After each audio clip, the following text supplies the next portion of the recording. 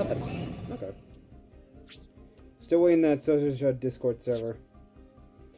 I'm not going to be doing that until much, much later.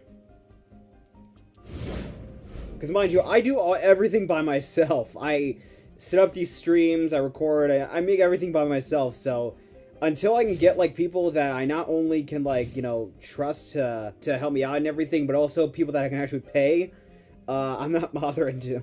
And I don't mean necessarily for the Discord server, I mean for, like, helping me out with videos, like editing and recording and everything. Like, when I get to that point, yeah, then I'll think about making a Discord server.